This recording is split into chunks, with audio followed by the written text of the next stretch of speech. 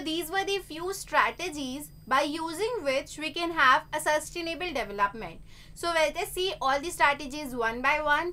First one is mini hydel plants. Now, in mountainous regions, streams can be found almost everywhere. We all know that those regions where there are good amount of mountains, there are good streams where you can see that there is water, river water flowing down.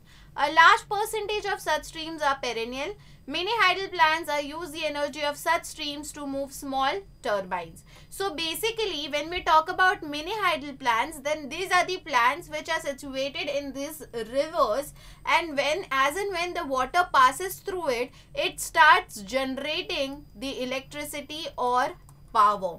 So this is how mini hydel plants are used.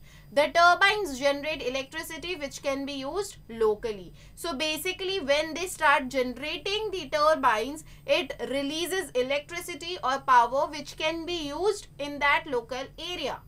Such power plants are more or less environment friendly as they do not change the land use pattern in areas where they are located. They generate enough power to meet local demands.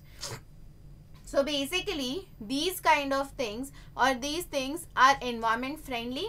They do not release much of a pollution, and these are enough for providing the energy or electricity to the local areas around.